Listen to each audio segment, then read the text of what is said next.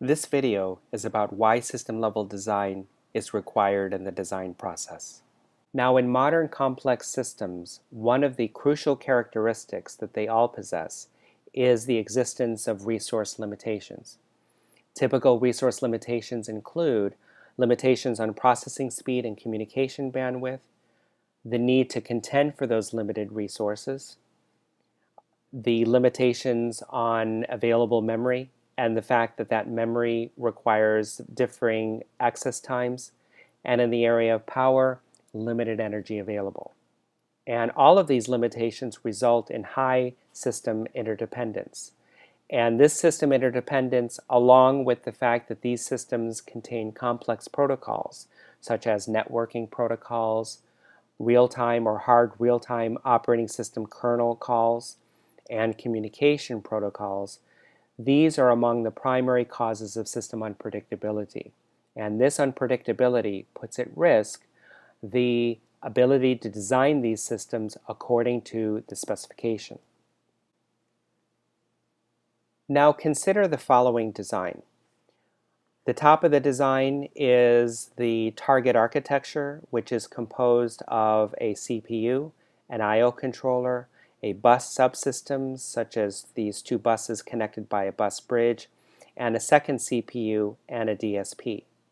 At the bottom is the system functionality, what the system is supposed to do. And that functionality has been decomposed as a set of tasks, and these tasks are going to be mapped onto the target architecture, and the resulting simulation will illustrate how well that merging works. And the way that this happens is that when the simulation is running, the function mapped onto the target architecture will take various times, such as the software tasks will have differing latencies depending on how they're mapped, and of course depending upon those things such as contending for available bus resources and processing resources and things like that.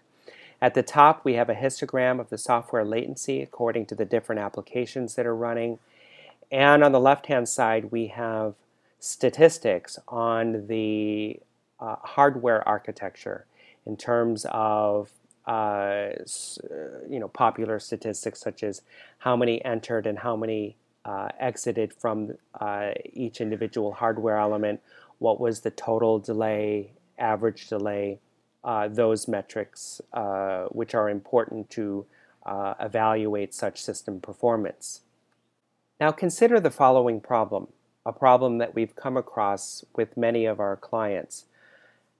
Suppose we have this target architecture and a set of software tasks that are mapped to the target architecture, and consider that as version 1 of a product. And now it's time to develop version 2. And one of the things that you would like to do is to add functionality but minimize the amount of additional hardware that is needed to support that additional functionality. Now, one way to do this, one way to accomplish this, is to over-engineer the solution. Let's just make something in the hardware faster. Could be making the processors faster, the buses faster, the DSP faster. Another possibility is to do or to perform rigorous studies in system-level design to determine whether the changes that you've made in the target architecture will support additional functionality. Now, one of the problems with over-engineering the solution is that you're never quite sure if the result is going to meet your specification. For example, take the following graph. The graph illustrates the response time in two different systems. The first system considered to be version 1 or version 1 of the product, and the response times for that version is in red, and the specific parameter that was investigated was having a bus speed, let's say, of 200 megahertz. The over-engineered solution was one in which the bus speed was doubled. So the data in blue correspond to the second version of the product, in which it has been over-engineered by simply assigning double the clock rate for the bus. You can see that the over-engineering of the solution is highly problematic because in the data that's circled, you see that the supposedly faster system actually results in response times that are greater than the first version of the system.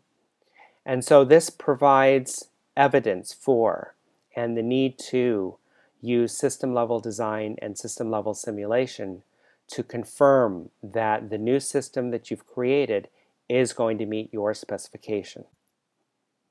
And so the way that system-level design is performed is on the left-hand side, simulations, which would in this case be of version 2, would be run to determine the minimal changes needed for the hardware in order to support the additional functionality and to confirm that indeed that system meets the updated specification.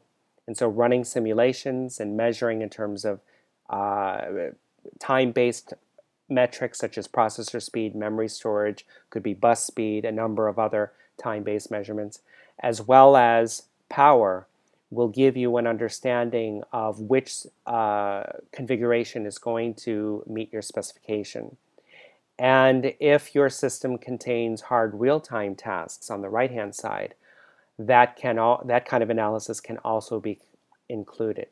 And so bringing those together removes the risk of not having a system meeting your specification and enhances your ability to quickly converge to a design that meets your specification and meets the desired costs.